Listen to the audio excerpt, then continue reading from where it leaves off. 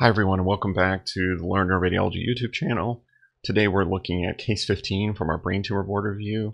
This patient is a 55-year-old man who has recurrent falls. We have some images from a CT. We have a bone window on the right here and a brain window on the left. This is a little bit of a subtle abnormality. It's kind of symmetric, which is always trouble for a neuroradiologist. Hopefully these reformatted images help you kind of figure out maybe what's going on a little bit better. We have a sagittal reformat and a coronal reformat.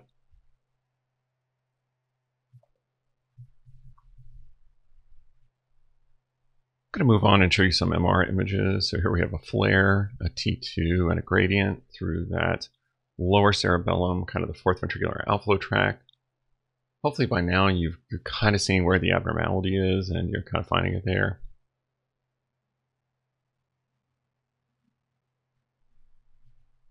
Here I have a movie for you, so I'm going to scroll through some of those images so you can see a little better. This is just scrolling through the flare. I'm going to show you that one more time here. All right, so maybe being able to kind of scroll through there helps you a little bit. Maybe you can see stuff on maybe those images. Kind of gives you an idea of what's going on, maybe. All right, and finally we have a pre-contrast and post-contrast. If you're wondering which one you're looking at, this is your pre-contrast. Look at the nasal mucosa here, no enhancement. The nasal mucosa here is enhancing. The vessels you see are enhancing, but it's a little bit less trustworthy.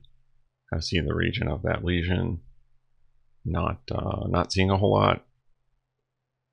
So your question is, what's the most likely diagnosis in this case? So it looks like you have a tumor. Perhaps it's interventricular. Looks like it's along the fourth ventricular outflow tract without much enhancement.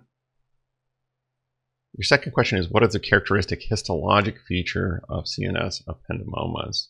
And so this is asking you for the histologic term associated with ependymomas.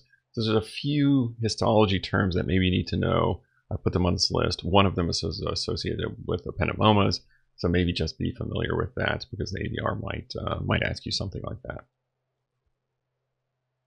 In this case, we're looking at a subependymoma. These are WHO grade 1 intraventricular tumors arising from the subependymoma.